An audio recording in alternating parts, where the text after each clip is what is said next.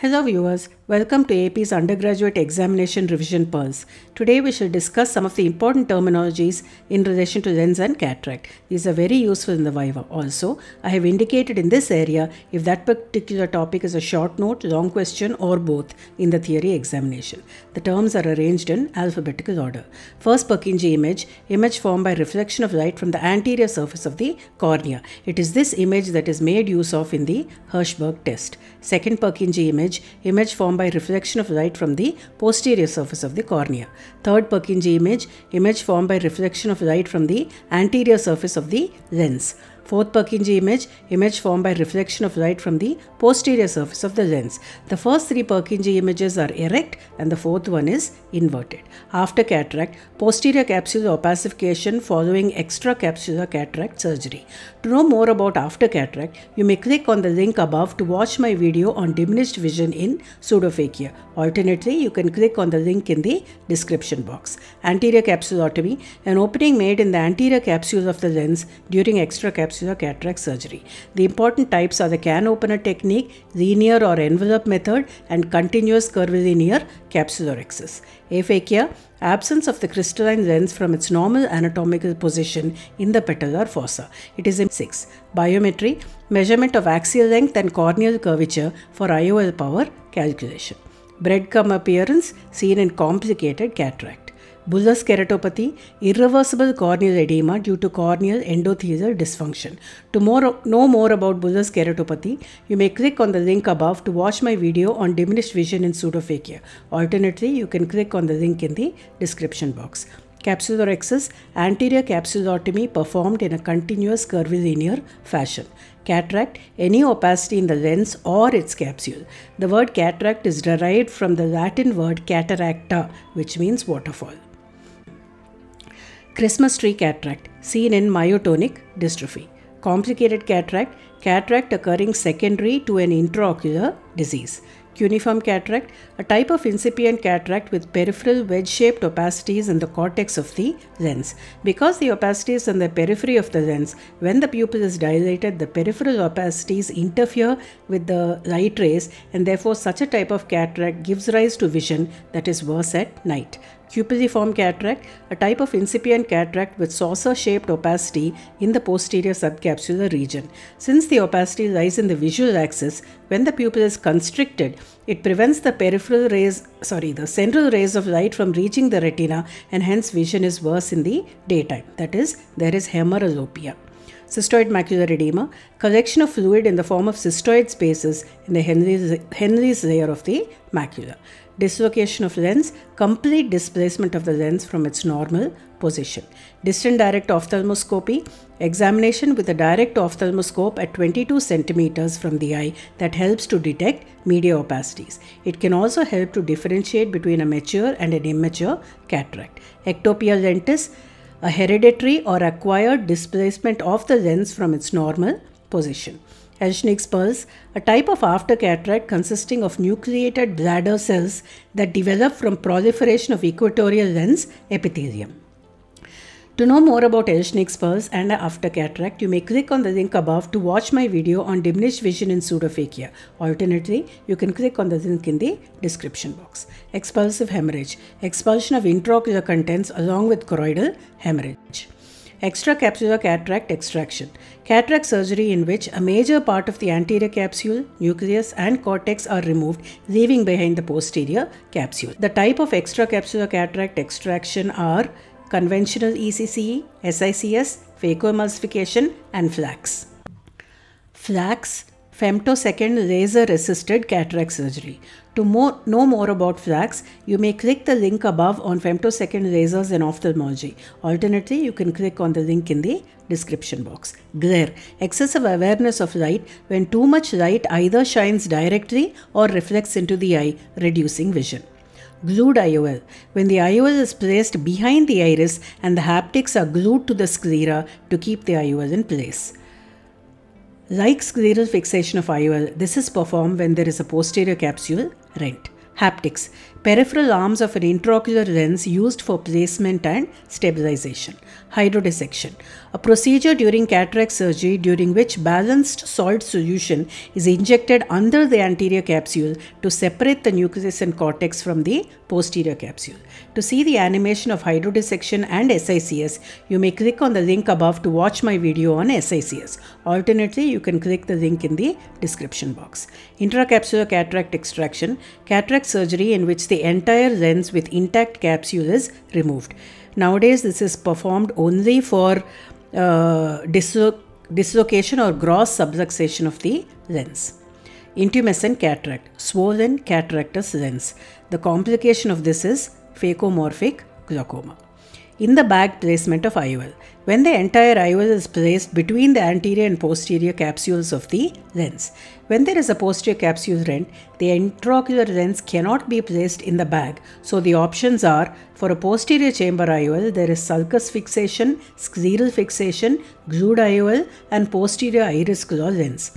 And for anterior chamber lenses, such as anterior iris claw and iris supported lenses such as the Kelman multiflex lens.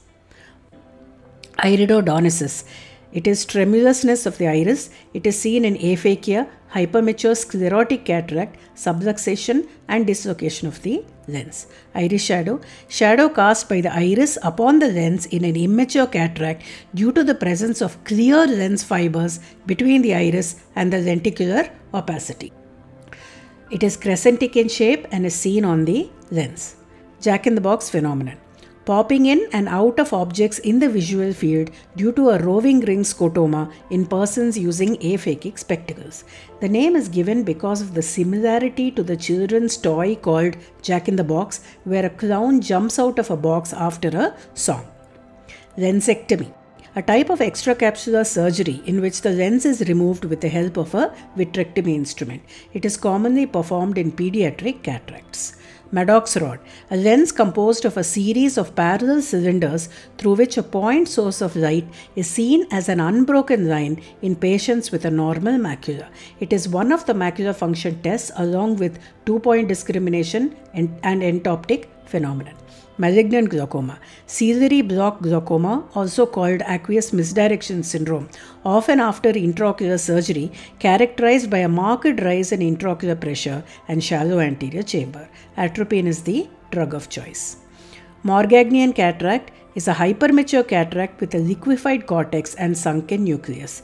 If not treated, the liquefied cortex can leak through micro openings in the posterior capsule, and which are then engulfed by macrophages that then block the trabecular meshwork, resulting in phacolytic glaucoma. Or the lens may rupture and the exposed nucleus and cortex can incite an inflammatory reaction called phacoanaphylactic uveitis. Multifocal IOL, an IOL with multiple refractive zones to enable near vision without glasses in pseudophakics. Examiners often ask whether it is necessary to wear glasses after cataract surgery and IOL implantation. If the patient has been implanted with a monofocal IOL, then he requires glasses for near vision. If a multifocal IOL is implanted, then spectacles are not required. This is of course assuming that there is no concurrent refractive error for distance. Oil droplet cataract seen in galactosemia. Optic, the central refracting portion of an IOL that overlies the visual axis. Examiners often ask the materials that are used in IOLs. Rigid IOLs are made of PMMA or polymethyl methacrylate, and foldable IOLs are made of silicone, acrylic hydrophobic and acrylic hydrophilic materials. Phacoemulsification, technique of extracapsular cataract surgery in which the nucleus is disrupted into small fragments by ultrasonic vibrations, thus allowing aspiration through a small energy. The idea of performing a phacoemulsification is that the small incision that is employed in phaco, that is approximately 2.5 to 3 millimeters, is that the astigmatism is very less. Since the nucleus cannot be removed through such a small incision, it has to be broken up into fragments that can then be removed through this small incision. Examiners often ask what type of energy is used in phaco. You have to say ultrasound energy. Phacolytic glaucoma, A type of secondary open-angle glaucoma seen in hypermature Morgagnian cataract caused by blockage of trabecular meshwork by macrophages which have ingested leaked lens matter. Phacomorphic glaucoma, a type of secondary angle closure glaucoma due to intumescence of the lens. Pincushion effect, a type of distortion seen with high convex lenses where a square appears with its corners stretched out and its sides pushed in. Short notes can be asked in any of the following formats: aphakia, correction of aphakia, optical correction of aphakia, disadvantages of aphakic spectacles. All of these are also important Viva questions, and aphakia is an examination case in the practicals. Pinhole testing done to determine whether the diminished vision is due to a refractive error or not. You may click on the link above to watch my video on pinhole, which explains this mechanism. Alternately, you can click on the link in the description box. Polychromatic luster, rainbow display of colors seen in complicated cataract. Polyopia, seeing multiple images of the same object. Uniocular polyopia is seen in the incipient stage of a cortical cataract. Primary IOL implantation. IOL implantation immediately after surgically removing the crystalline lens. Projection of rays, ability to correctly indicate the quadrant from which direction light is being projected. PR should be checked whenever the vision is either hand movements or perception of light. Pseudophakia, presence of an artificial intraocular lens implant. A person having an IOL in the eye is referred to as a pseudophakic. Rosette cataract, stellate-shaped cataract occurring after blunt trauma. To know more about rosette cataract, you may click on the link above to watch my video on traumatic cataract. Alternately, you can click on the link in the description box.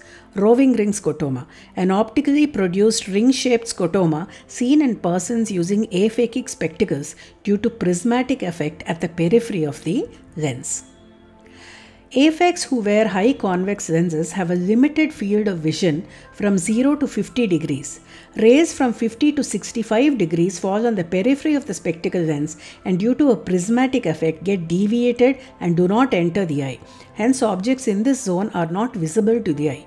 This zone extends all round in the form of a ring and hence is a ring scotoma. Since the scotoma is not fixed in position but changes in relation to the position of the eye, it is termed a roving ring scotoma. So whenever a person turns his eyes to see an object, objects pop in and out of the visual field, thus giving rise to the jack-in-the-box phenomenon. Scleral fixation of IOL. When the IOL is placed behind the iris with the haptics being sutured to the sclera for fixation. This is done when there is a large posterior capsule rent. Second sight. Ability of a previously presbyopic individual to read without glasses as a result of index myopia. You may click on the link above to watch my video on second sight. Alternately, you may click on the link in the description box. Secondary IOL implantation. IOL implantation to correct aphakia in a previously operated eye. Snowflake cataract seen in diabetes mellitus. Sommering's ring, a dense ring of after cataract formed by equatorial lens epithelial cells which is enclosed by the peripheral parts of the anterior and posterior capsule. SRK formula. P is equal to A minus 2.5 L minus 0.9 K, also called the Sanders-Retzlaff-Kraft formula. P is the calculated power of the IOL in diopters. A is the manufacturer's constant, which for the most common type of IOL is 118.2. L is the axial length of the eye in millimeters measured with A-scan ultrasonography, and K is the corneal curvature in diopters measured by a keratometer. So the two parameters required to be measured to calculate the IOL power are the axial length and the corneal curvature. Striate keratopathy, folds in the Descemet's membrane occurring after cataract surgery. This is an early post-operative complication. It is temporary and resolves after a few days. In contrast to bullous keratopathy, which is a late post-operative complication of cataract surgery and is irreversible. Subluxation of lens, partial displacement of lens from its normal position. Sulcus fixation of IOL, when the IOL is placed in the caesary sulcus. This is done most commonly when there is a posterior capsule rent, thus preventing in the bag fixation. You will be able to understand this better from this figure, which shows the IOL to which the arrow is pointing, which has been placed in the bag. The blue line represents the position of an anterior chamber IOL, the yellow an anterior iris claw lens position, and the green represents fixation in the ciliary sulcus. Sunflower cataract seen in Wilson's disease and chalcosis bulbi due to copper deposition. Chalcosis bulbi is the term given to the changes occurring in the eye as a result of an intraocular copper alloy foreign body. Toric IOL. IOL with a toric or astigmatic surface to correct pre-existing astigmatism. Viscoelastic or ophthalmic viscosurgical device, as it is nowadays called. A viscous gel placed in the anterior chamber during cataract surgery to maintain the anterior chamber and to protect the endothelium. Zonular or lamellar cataract, a developmental cataract where a zone in the fetal nucleus is opacified. It is the most common type of visually significant cataract. If you like what you saw, subscribe to my channel and hit the bell icon to never miss an update from AP's Ophthalmology Pulse. Look forward to regular updates. Thank you for watching.